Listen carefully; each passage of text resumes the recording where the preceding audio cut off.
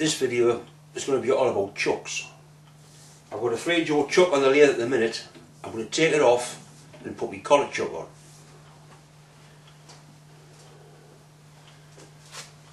First thing I do, I put a piece of board on the bed to protect the bed in case I drop the chuck. Chuck screwed on.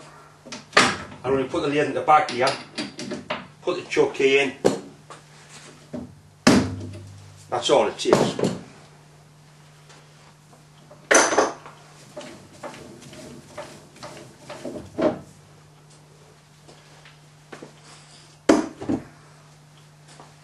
The threads in the register on this lathe, it's the heart of the lathe.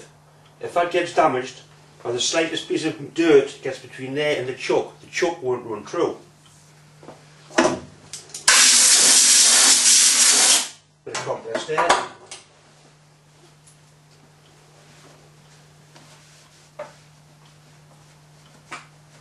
Make sure it's nice and clean. Look at it, no damage on it. Drop of oil.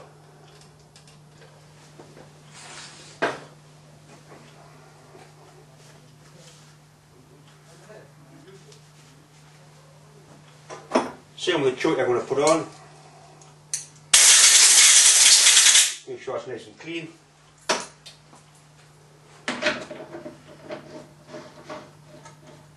Screw it on.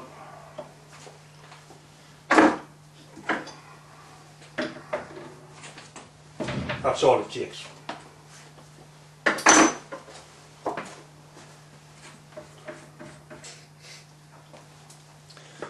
The chuck I put on, it's a homemade chuck, collet chuck, takes ER32 collets. Once again, make sure all that's clean.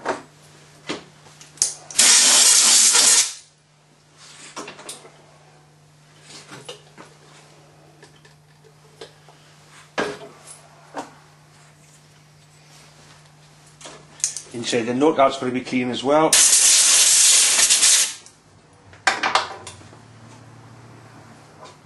That's a collet. Spring expanding collet, they're excellent. Some clips in there.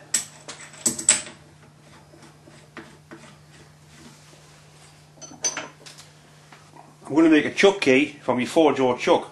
I've got a bit of silver steel.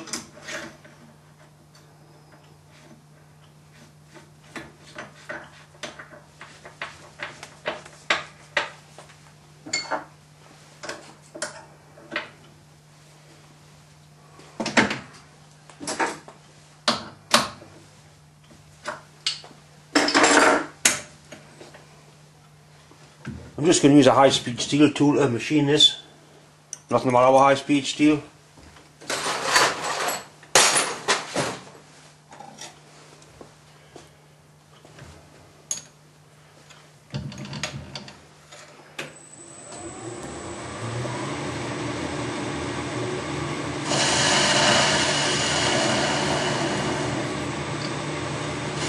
So you're sending the bar off first.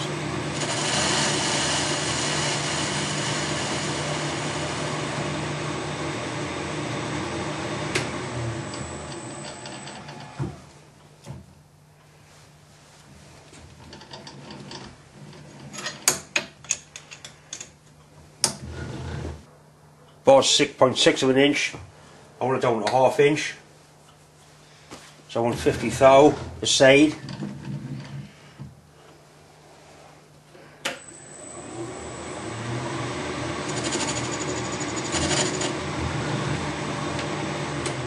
Put a power feed on as well, that's what it's for. It always pays you to engage the power feed with a tool well away from the job. Then you won't get any nasty surprises if it's going in the wrong direction.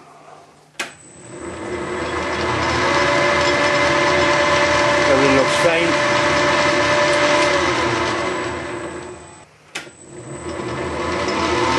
A touch in there, 0 gauge, 10 thou, so take 20 thou of it.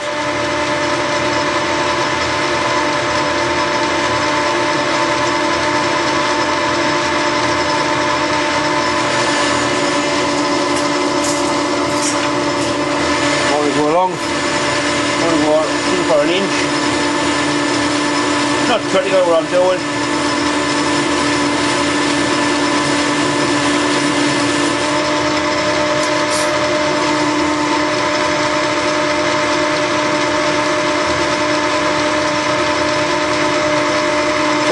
Cut this time.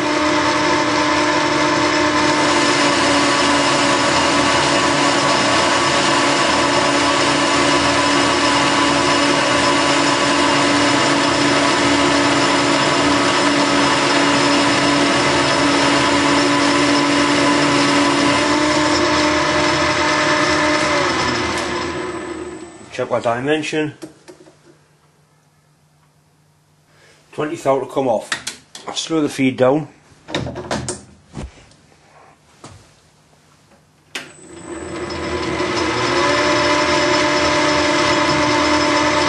Five thou cut now.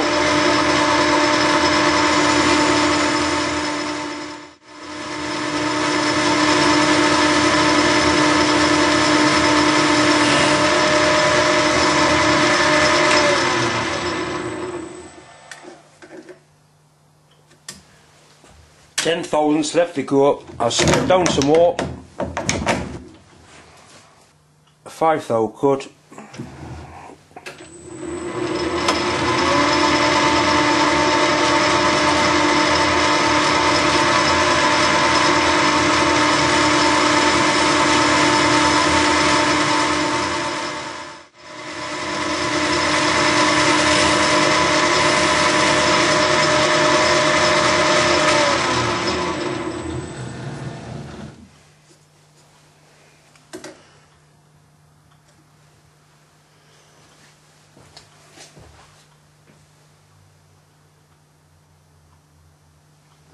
Dead on ½ inch. The size isn't that critical, but what I do when I'm making a part like this, I try and make it to a dead size, and it's good practice for machining down to a size.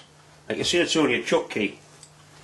The square machining on the end to fit the 4-jaw chuck.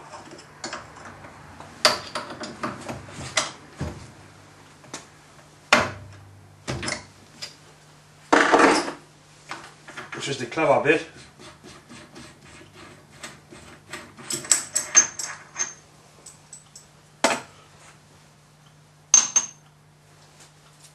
What I've got an ER32 holder on the end of a bit of square stock. I've also got one on the end of a bit of hexi bar. And you can mount it into here, go into the milling machine and put a square on the end. Once I get the square on the end, I'm also going to, using silver steel, temper the end of harden the end of the bar so it won't wear away. Right, we'll come onto the mill now. Machine a square on the end of the bar.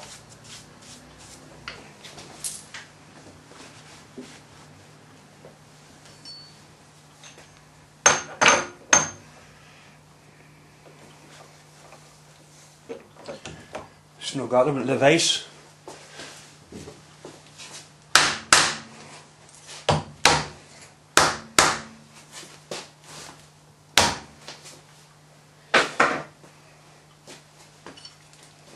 Got to stop on the vase. We're going to set that.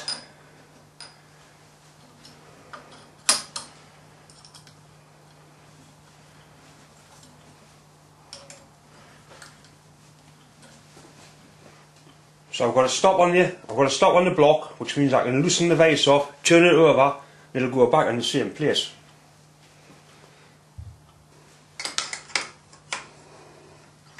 Tighten the collet up. What it means now, I'll machine it flat on here, loosen it off, turn it over, 90 degrees machine that flat, then you get a square. Of course you could have a flat on opposite sides. I could use my hexi one and have 6 or 3. Take the chuck out, put the collet in.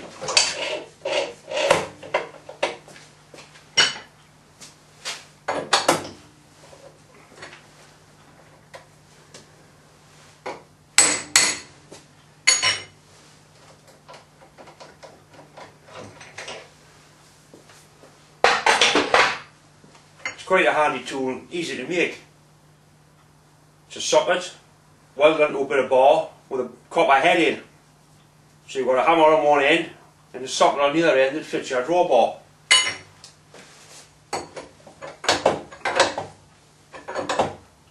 I put a spindle lock on this, makes it a lot easier for tightening things.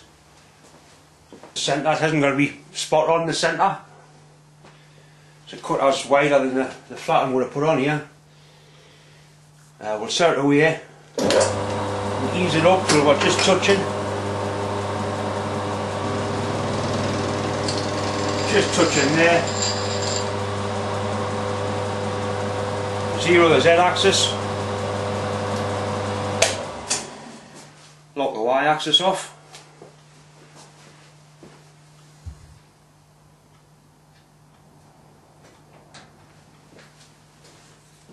Right, I've measured the chuck up. I need to take 115 thou off this in 4 places to give us a square. The square's got to be 270 thou, that should fit the chuck. So I'll run 0 there. That's locked.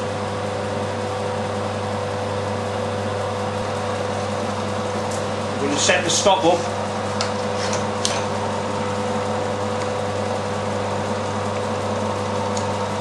So I can only machine up to that stop. That will give us the length of the square I want.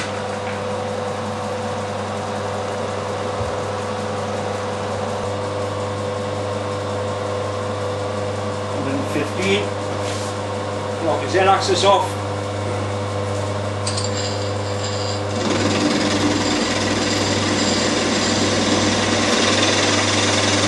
Square the end up.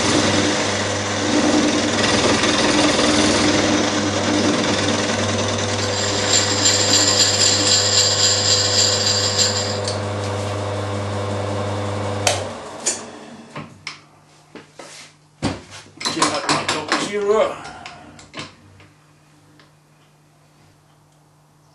270 thousandths, just what I wanted.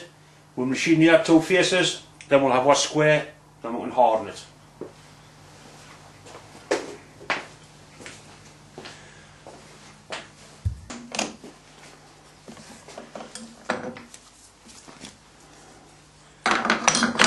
Up against the stop, tighten the vise, snug it down.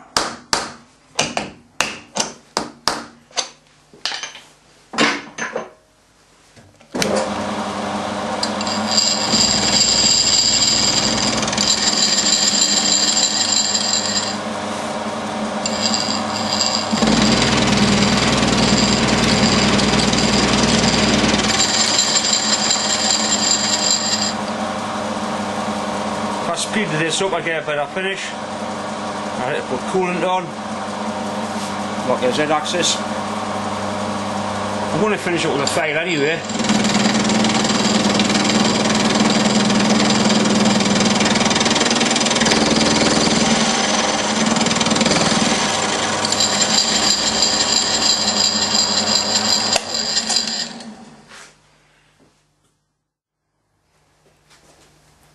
Quite handy as well, you can transfer it into the vase. Nice safe edge file.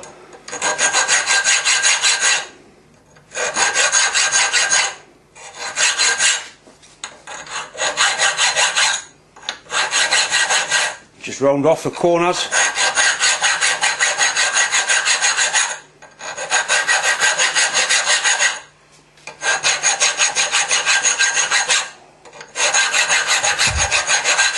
This is the chuck it's got to fit into. All I've done, I've just merely rounded the corners off. Nice fit. You don't want it too slack, you don't want it too tight.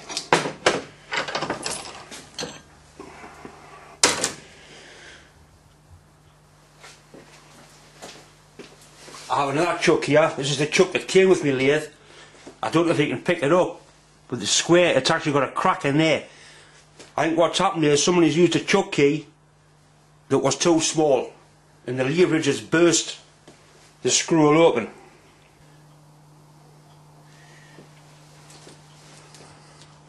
Right, the plan is to harden the end of the chuck key to stop it wearing away. This is silver steel. To harden silver steel you heat it up red hot, quench it in water. That's it, that takes it to full hard. It's that hard, brittle, it would actually break. And then it has to be tempered, as you say, brought down soft.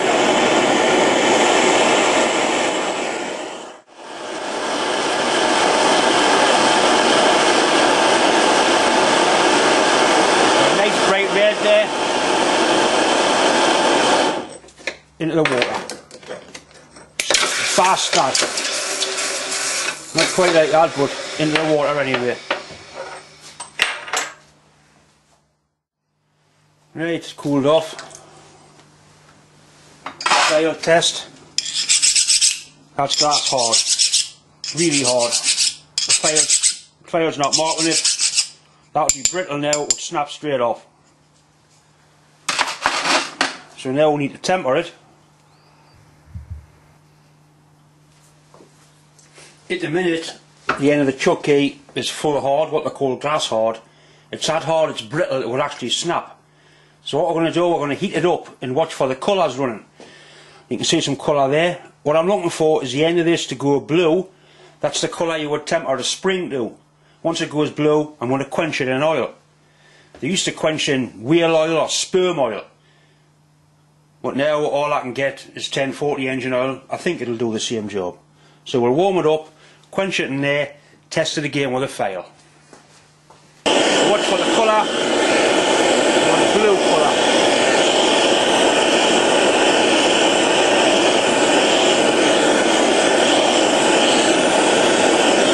Start to change colour there now. The blue tinge, see the blue tinge?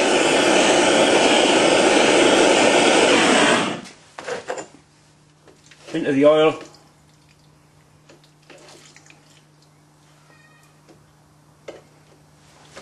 Lovely.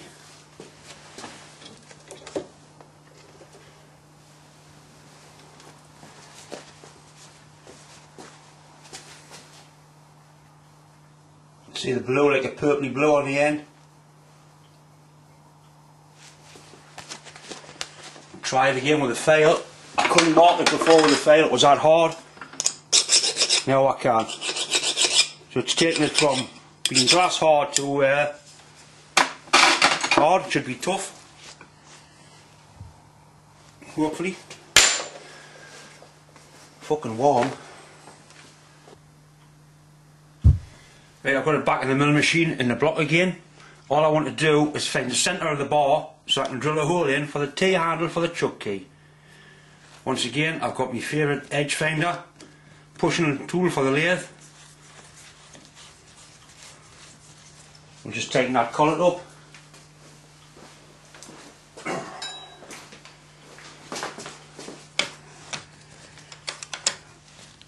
Right, it's out of here. Simply wind it in till it touches the bearing. The bearing's touching there, it's starting to slow down. There's a slight run out in the chuck. If I had to be 100% accurate, I would use a collet. But for what this has to do, right, so 0 y-axis on the DRO. Lift it up into the side. Back down, wind it out, nice and gently, it just touches. There we go. We've got 47.2 mil, call it 47. Half 47 is 23 and a half, 23.6. Show me the centre.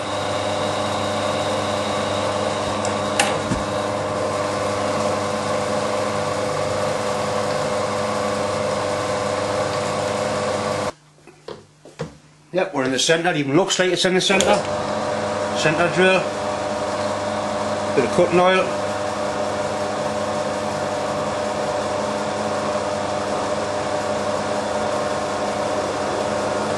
Put a big nut in your cutting oil, stops it not getting knocked over and falling over.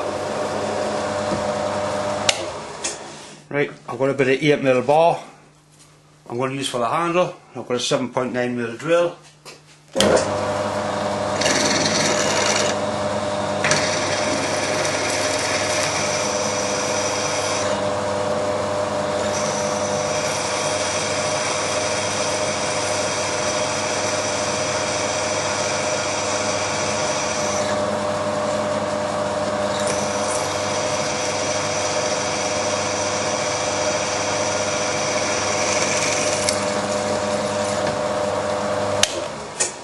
just a job.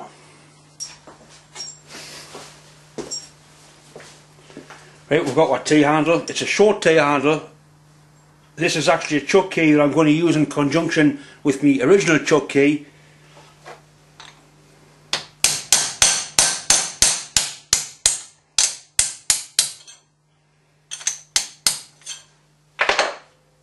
One I made earlier, it's actually got a longer T in it. That's the one for tightening. This is the one for adjusting. I'm going to try setting things up in the 4-jaw chuck using 2 chuck keys. I'll do that in a later video and see how we'll get on. Quite pleased with that.